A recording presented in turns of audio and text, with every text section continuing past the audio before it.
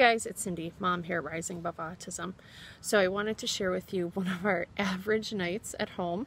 Actually, this was a more exceptional night that we had yesterday. The entire day, it was Memorial Day, and the entire day, not one single meltdown out of any of the kids, which is one of the most rare gifts we ever get at our house.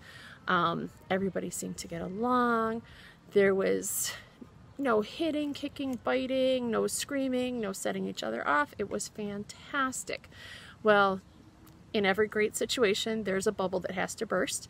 About 10:30, out of nowhere, Madicyn, who had just gotten her reward of an Easy Bake Oven, she got to make her brownie in her Easy Bake Oven. Usually that makes her really happy. She instead just snapped. She gathered up all her babies. It was bedtime anyway, so I didn't think much about it, but she gathered her babies. She went tearing off upstairs, and for some reason, Ellie and Charlie were already asleep. That never happens by 10:30 either. And when she got upstairs, she threw her babies on the bed, and she proceeded to smack Ellie, who was already asleep, and pull her out of bed. So we have a video camera in her room and in Charlie's room because those situations happen more than we care to share. So I went running upstairs and tried to prevent any more damage. I was just damage control, really. Too late. Ellie grabbed her stuff, ran in, and got into Teddy's bed. And I thought, okay, great, we're separating so I could handle Madicyn and get her to calm down. Instead, Ellie jumped up and jumped on top of Charlie's bed, who was, again, also asleep. So he didn't wake up all the way, so she started screaming and jumped on him again. So then he gets up and starts kicking. I had to yell for backup, so Rick came running upstairs, and we kept trading off kids. We have Madicyn in one room, Ellie and Charlie in the other room. Kept trying to get Ellie to go downstairs. She wasn't cooperating, so then we had to keep trying to protect each kid, try to just keep them away from each other.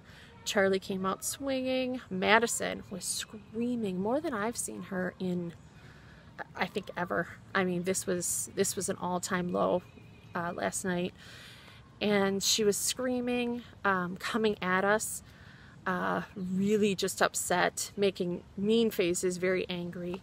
And shouting what we call her swear words, words that just, you know, it's Disney quotes or whatever, but we know the meanings behind them. It's kind of like an F you kind of thing.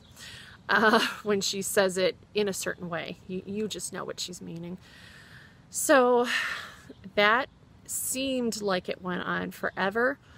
It started at about 10:30, finally got everybody separated and kind of calm about 11:30, maybe 12. It was probably closer to 12. Got Madicyn to go up to her room, so we didn't take anybody else upstairs. We kept Charlie and Ellie downstairs on separate couches. They both fell asleep, thankfully. And then we kind of went to bed around 1. Madicyn had just fallen asleep, so we put Charlie in his bed in his separate room and let Ellie sleep on the couch. Thought at least they're separated. Hopefully they would make it through the night, and they did, luckily. But I wish I could have videotaped it because it's one of those things that was unbelievable. You had to be there to experience it. I was ready to call the police to get backup because I didn't think Rick and I could handle it. I mean, I didn't know what was going to happen. I thought somebody was going to seriously get hurt. And sadly, we have nights like this all the time, and it's increasing. It's getting worse. I don't know if it's hormone changes. I don't know if it's because we finally resorted to meds and they're not helping. And all these doctors that swear by it, it's great, but if it's not working, it's not helping. The kids are gaining weight, and they're just as aggressive, if not worse. So families like mine need help. Families like mine are relying on our mental health system, and again, it's failing. We're not getting the kind of help that we need. So I'm just sharing my story to kind of let people know this is what goes on in an autism house. This is what goes on every day, every night, in the middle of the night.